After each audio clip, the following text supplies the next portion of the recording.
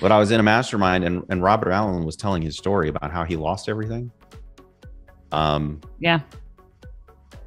Apparently, avalanche. You have to be careful of avalanches. Oh yeah, that was crazy. They're apparently not covered under insurance. I did not know that.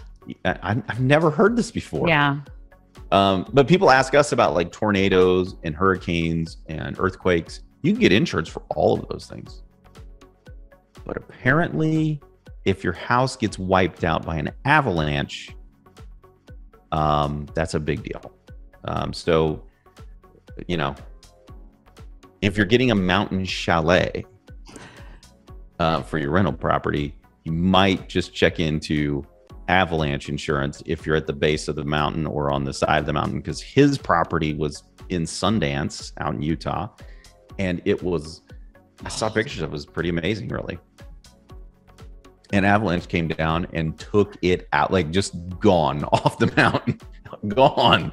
Oh my word. And he lost, it's not really funny, it was a sad story actually. He lost a lot of money, and he still had debt on the property. So he lost the house, no insurance, and he had to, he had to dig his way back out of that.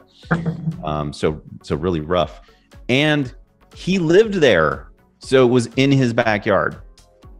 So wouldn't that be like flooding, but like with solid water? That's insane. I don't think that's the way it works. But I never heard of that before. And I lived in Utah. Heather, you live in Utah? Yeah, never heard of it.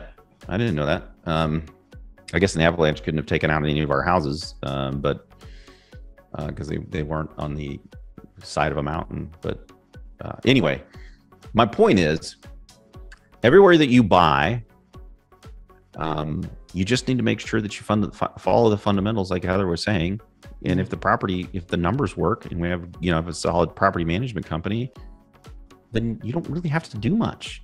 Yeah. I mean, it is, quote, active. It's not really passive. It's active. You actually have to actively tell your property manager to go do things for you, but you don't have to do them. And it's a brilliant thing. So I guess I'll end with this, Heather, unless you have something else. No, I was just going to say that when I say passive versus active, I'm thinking you're actively managing, going over there, doing the repairs yourself. No swinging hammers. Yeah.